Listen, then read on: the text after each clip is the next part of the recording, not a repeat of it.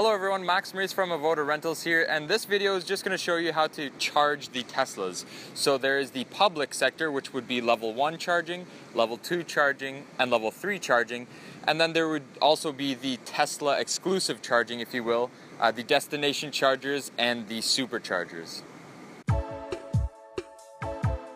Alright, so for level 1 charging, you'd want to go in the trunk.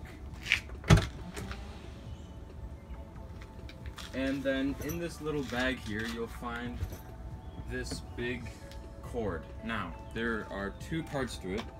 There's the part that attaches to the Tesla, and then there's the part that attaches to your home or your wall. So what you would want to do is find your 110 outlet, your socket here, which you can plug in like that.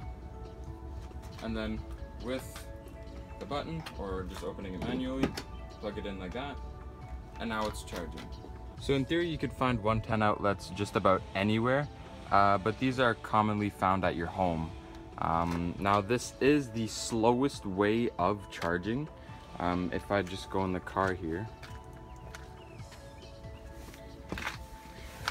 So to charge it to full, it'll take well over 20 hours. Like you can see here, I'm about at 75% battery. Actually, I could check exactly how much. Go to units and format, energy. So I'm at 77% of battery, and it says 11 hours and a half to charge just till that point. So if I set charge limit to full, so if you want to go on a big road trip, so it'll take 20 hours just to charge that much. So of course it'll take well over 20 hours if you want to charge from 0 to 100. Now once again, it is just a simple 110 plug like that. However, the car does come with a 220/240, so you can have a little more with this one. So if you do have a washer dryer outlet in your garage, that would be even better for charging.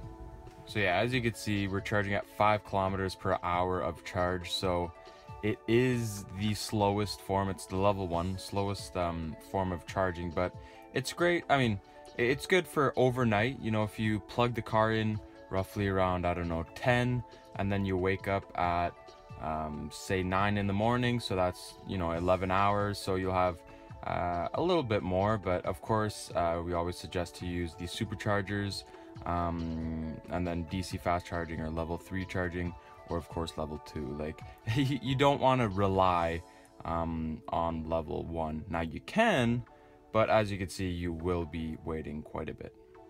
And so to stop charging, it's just like any other charger. So you would press on the button here, wait till it the light around goes like that, like a light blue, and then you would just take the cable and put it preferably back in the bag, but you could just put it in the car. Just make sure you know, you don't lose the adapters, and then as long as it's all in the car, you know, even like that, you know, we prefer it in the bag, but if you just want to throw it in like that, that's fine too.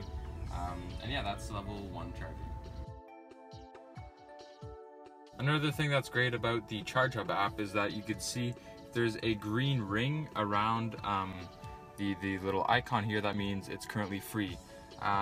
So it says here 2 ports available. So we're gonna go to a level 2 charger, and I'll show you how to do that one.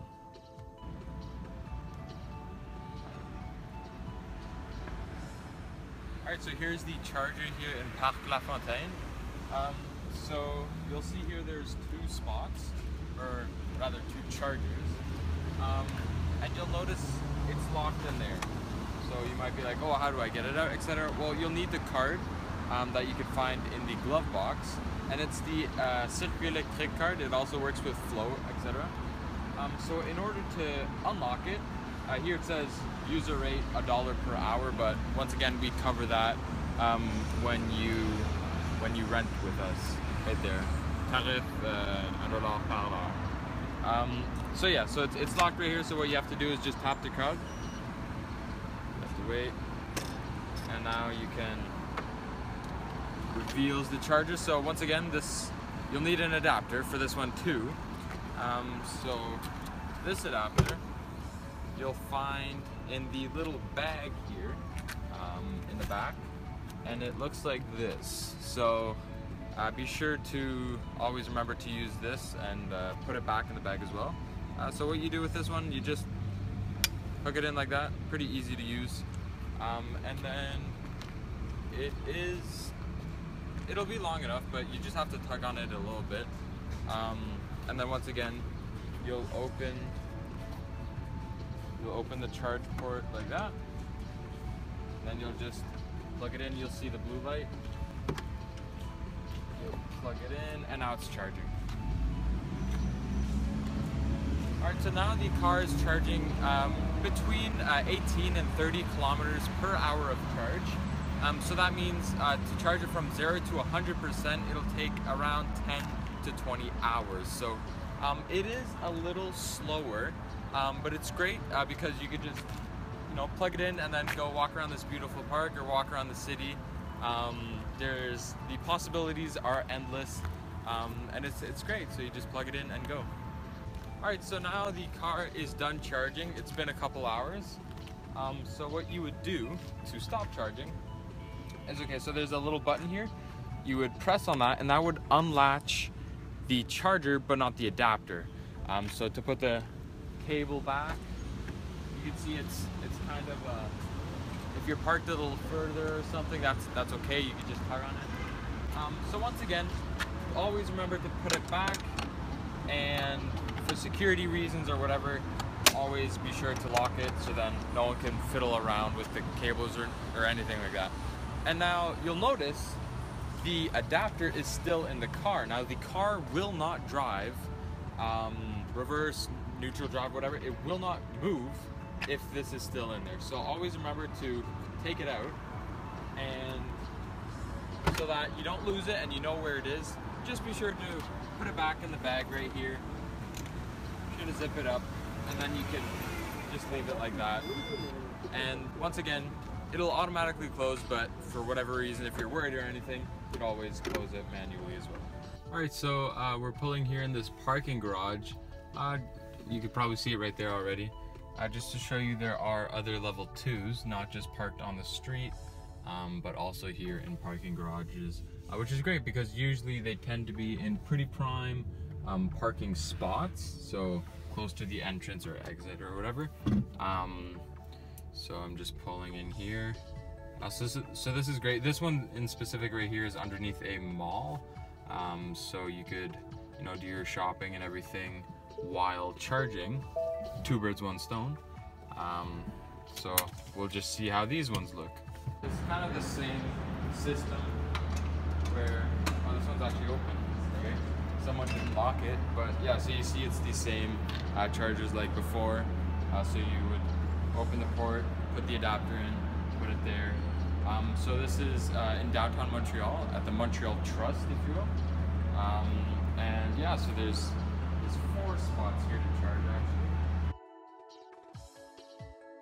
Alright, now so with my phone, with the Charge Hub app, I checked it out and I am nearing really closely to the Mont Royal metro station, and this guy just decided to park like that. That's fine.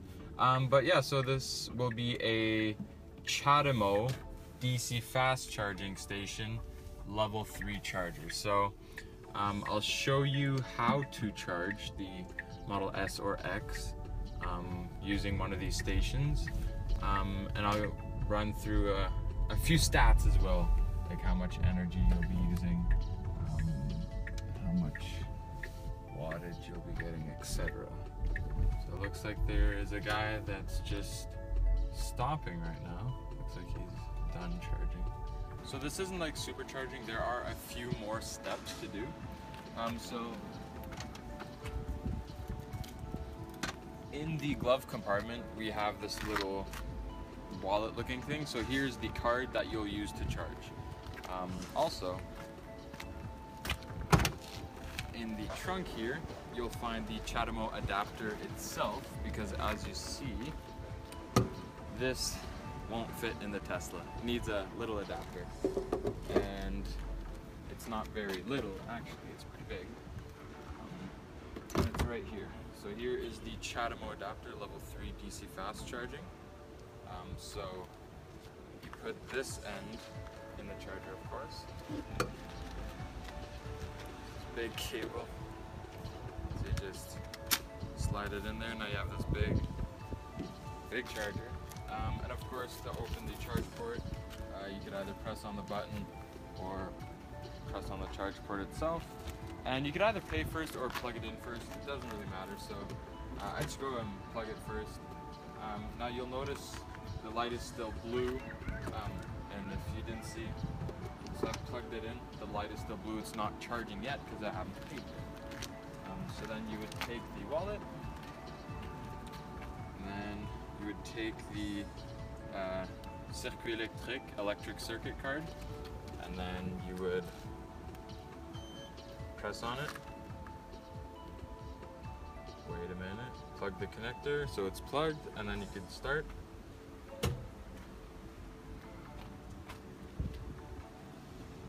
Test in progress, and yeah, so now you can see it's charging. Once the ring flashes green, that means it's charging, and you're good to go. So then remember to always put the, it's pretty loud in the back, remember to always put the little wallet thing somewhere where you'll remember it. We recommend, of course, back in the glove box. And that was basically DC fast charging level 3 Chatamo. So like it shows on the card, Chatamo charging will give you roughly like 250 kilometers per hour of charge. So that'll just take a few hours to charge the car. Now you can see these stations are typically found in parking lots, garages type things. So it's pretty convenient.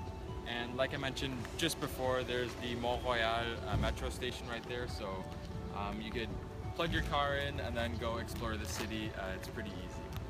So now after you're back exploring from the city and the car is done charging, it's time to stop charging. So what you would do is not trip on the wire, and then you would click on the red button here, stop, and then it'll stop charging. Then you just press on the button here and pull it out, and you could then unhook the charger. So you would have to just kind of press on these big yellow button here, and then it'll unhook just like that. You would put it back in the trunk. Please remember to put it back in the car because that is quite an expensive charger.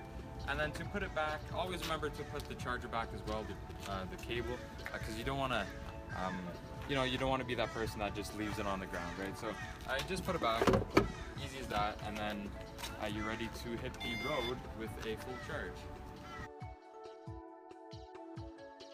Alright, so now for destination chargers. So destination chargers, we're currently at the Montreal Service Center, but you'll typically find them at hotels, restaurants, stores, vineyards, golf courses, stuff like that.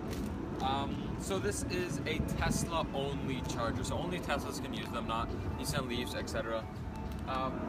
And so you'll see it's this kind of iconic little charger thing like that.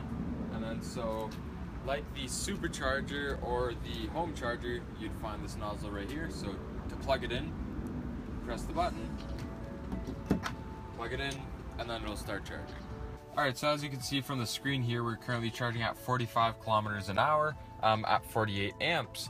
Now, the reason why it says 4 to 8 hours on the charging card is because some of our cars are equipped with the dual chargers, which would benefit from the full 80 amps. So the destination chargers are actually 80 amp chargers, but so our Model X here only has a single charger, so that's why it's getting 48 amps, about half the charge, 45 kilometers an hour of charge instead of 80 kilometers an hour of charge. Sorry. So that's why. So we're about 40% here of charge, as you can see, and it'll take just under 4 hours. So if we were to charge it from 0 to 100, it would take roughly 8 hours. Now, for the cars equipped with the dual chargers, it would take roughly half that time. Alright, and now to unplug it, it's like all the other ones. So you'd want to press the button on the charger handle, and you'd want to wait for the light to turn this whitish color. So you see it's blue, press it again, and then it's white. So sometimes you have to press it a couple times, that's fine. And then always be sure to neatly put the cord away. You don't want to be that person who lets it all on the ground and then maybe it'll get driven over and broken. So yeah, just wait till the light's white and then put it neatly. And now we're actually here at the Tesla Service Center in Montreal, where if you see there, just to the left of me, there are just a couple superchargers. Now the superchargers will be the next segment, so just in a few seconds here I'll explain the supercharging.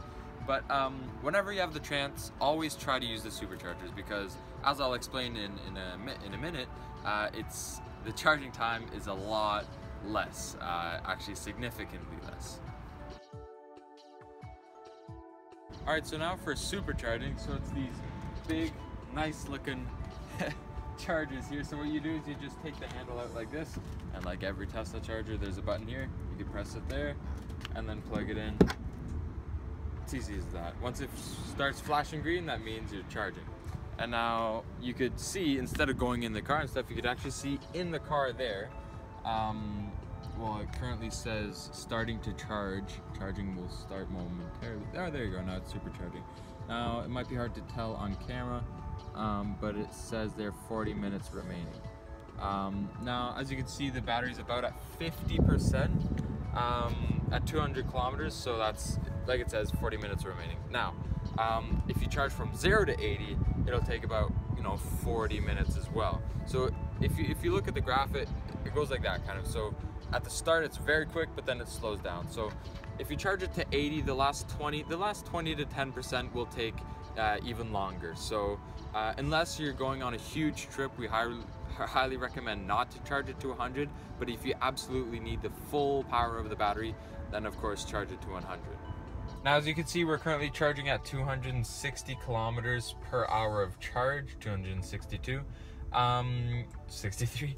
But it'll always go up and then down. So if you're charging at like 10%, you'll see like you could charge at sometimes like 500 kilometers per hour of charge. But because we're nearing the end, and we're like at 0.5%, it goes back down to well, it's currently still climbing, like we just plugged it in. So I think it'll climb up to about like 290, maybe 300 kilometers an hour, and then the closer to 100, the lower it gets.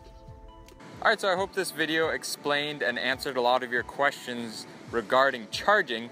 If you still have some more questions, you could always consult the little card that we'll include in the glove box of all our Teslas. And if you have even more questions, you can always call us, email us, text us. We'll be there to answer your questions. So I hope you enjoy the rental of your Tesla.